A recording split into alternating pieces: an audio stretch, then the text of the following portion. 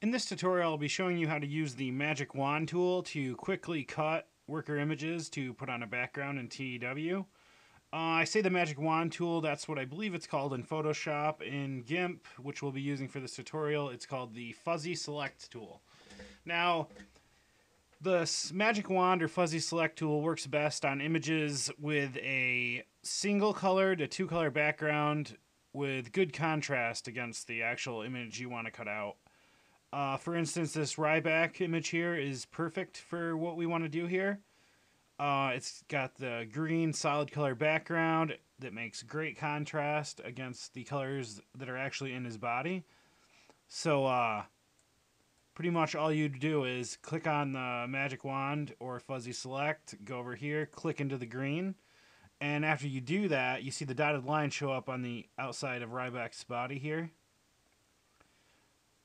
Now you want to go to select, invert, and what that does is it just selects the actual body, not the background like we did with the tool. Then go to select, shrink, and we're going to bring that in about 1 pixel. And what that does, go to 1 and hit OK. What that does is it brings the selection in 1 pixel so that if by any chance there was a little bit of green showing, you've gone in a pixel, so it should cut that stuff out. Then we're going to go to select and feather just to make our selection not so jagged and sharp. And we're going to do about a 1 there and hit OK.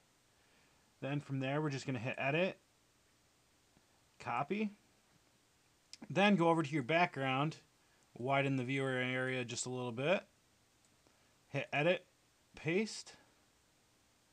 Actually, we're going to hit edit, paste as, and we're going to go to a new layer. It'll just save us a step later on. From there, go to the move tool, square your image up, then go over to the scale tool, click on the image, and hit shift and control on your keypad, and then take any corner of the image here as you're holding shift and control and drag the image down.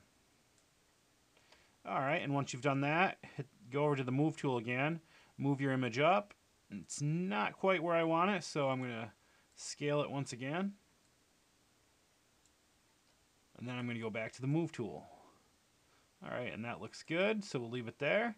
Now, we pasted this as a layer, so we don't have to have the floating image over here, so it's ready to have a drop shadow on it now.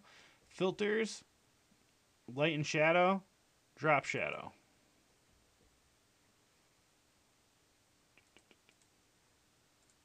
And the dialog box popped up underneath, so we'll grab that. Make sure allow resizing is unchecked.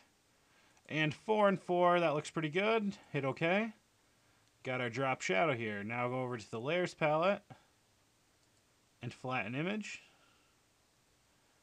Select all, select border. And we're going to do a 1 pixel border. Hit OK. Go over to the paintbrush tool and paint your border around.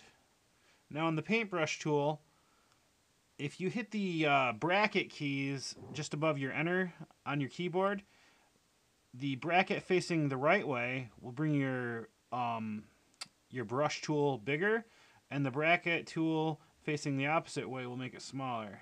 Just some easy keyboard shortcuts so you don't have to go over here and mess with that. And anyway, we do the border here, and you got your cut. Now that was simple, right? But it's not always so simple with this quick select tool.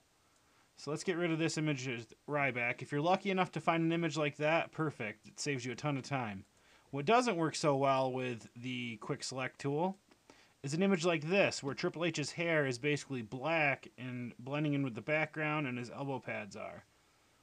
So if you were to try that, you'd go over here, you'd click it, and everything in his elbow pad area, his trunks, half of his hair, that all gets selected.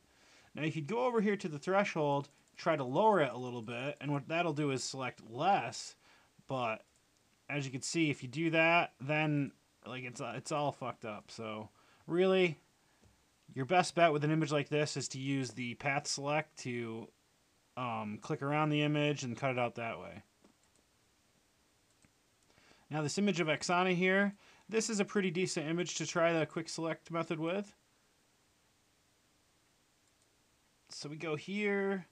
Our threshold is pretty low. We'll want to higher that. Thinking somewhere around 25 might be good for this.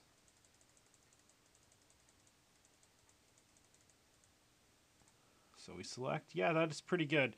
Now once you have a selection there, you could hold shift on your keyboard, and this little area over here I'm going to click. And what that does is it adds to your current selection. And then this little piece of hair right here, click that. Alright, that looks pretty good. Then we'll go to select invert, so that we select just Oksana out of the picture. Select shrink, bring it in by a pixel.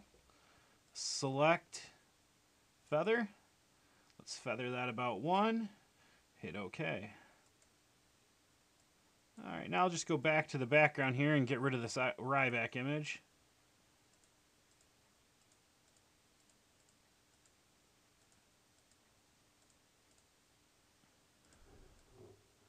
Just going to drag the layers back to the garbage can and get rid of those, hopefully.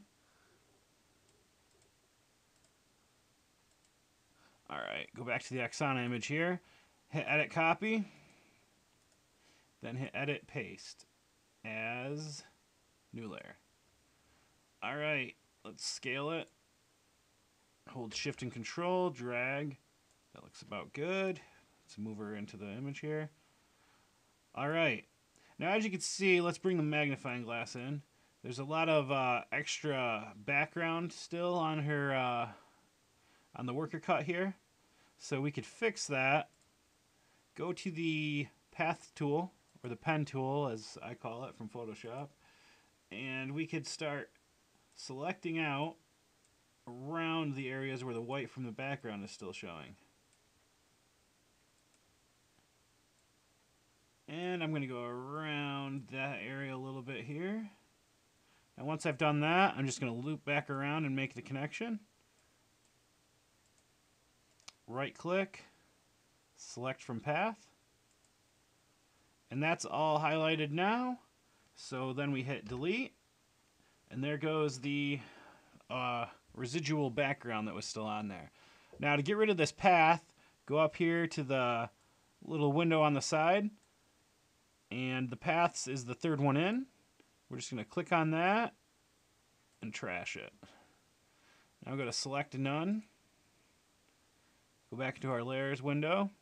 And as you can see, that's all gone. Now there's a little bit here in her hair. You could use the eraser tool to fix that.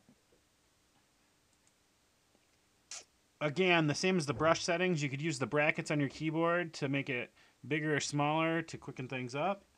And I'm just going to go in here and make a little swipe. And over here, do the same thing. There we go. Now click on that layer. Let's add a drop shadow. Filters, light and shadow, drop shadow. Allow resizing is unchecked. Okay. And then let's flatten this. Select all, select border. Paint on your border here.